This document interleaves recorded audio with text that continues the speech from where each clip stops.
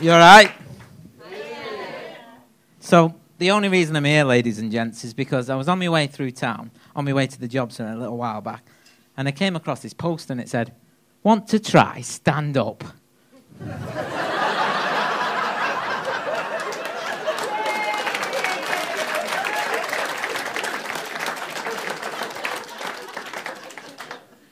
I'll give it a try.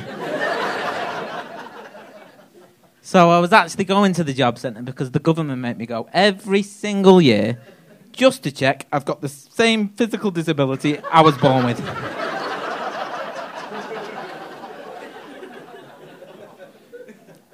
I wouldn't mind, but sometimes they even convince me I'm lying. I'm like, shit, quick, act disabled.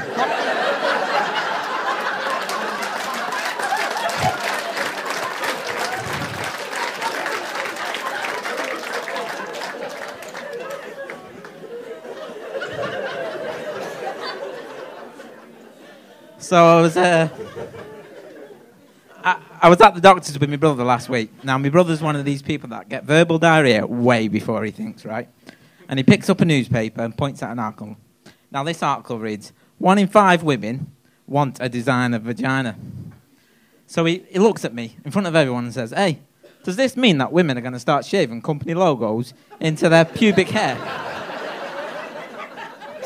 Such as Nike, just do it! L'Oreal, because you're worth it. KFC, finger licking good."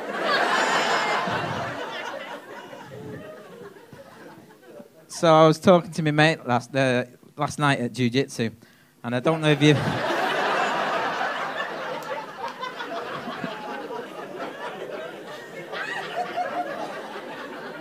I don't know if you've ever seen disabled people do jiu-jitsu, but it's fucking funny.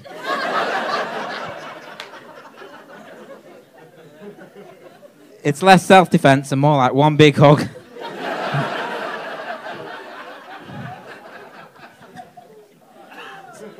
So he was actually complaining to me that people stare at him because he's in a wheelchair. Now that devastated me because I always thought they fancied me. So actually, people always think that I should hate being in a wheelchair, but I don't. I actually love it because it's just marketed wrong. I would market it like this. So, you want a better parking space? I'm your man. Getting sick of being in all those queues? Come with me. Want a free holiday from Make-A-Wish? I mean, hello.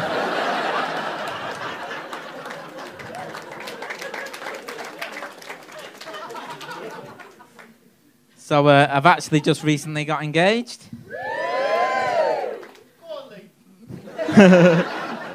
But when I asked the dad for hand in marriage, he actually broke down in tears. He was like, "But Lee, I've always wanted to walk my daughter down the aisle." Hang on a minute. Does he think that she's going to catch being disabled just by marrying me?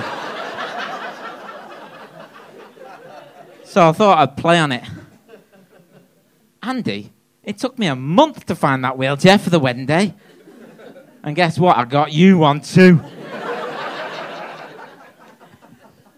She's actually going to kill me for telling you this. But I'm going to tell you anyway. I'm a gambling man. I mean, it's not the biggest gamble. That's like asking her to marry me. So the night before our second date, she calls me up and she says, "Lee, just been on Google. And I Googled how to have sex with a guy with spina bifida. And it says you might wee on me." How the fuck does Google know what I'm into?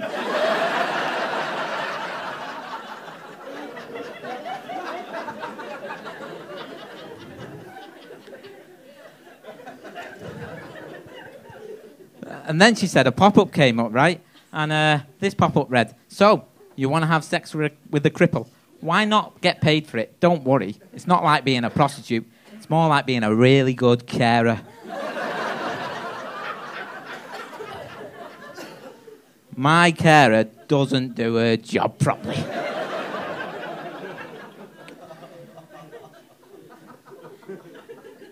So I was looking in the mirror before, right? Giving it some of this, as you do. And then I suddenly realised that she might actually be a lesbian, you know, because I've got massive tits and a massive clit. That's the wrong answer. So, but I'm actually in the doghouse, right? And we had our weekly wow on a Sunday afternoon when the football's on. So I couldn't find my watch, so I shout, "Where the fuck have you put my watch this time?"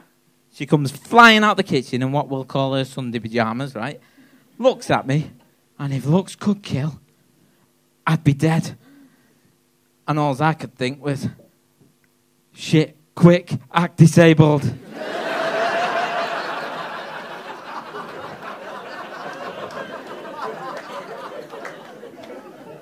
And that's been me. You've been lovely. Thank you very much. Thank you.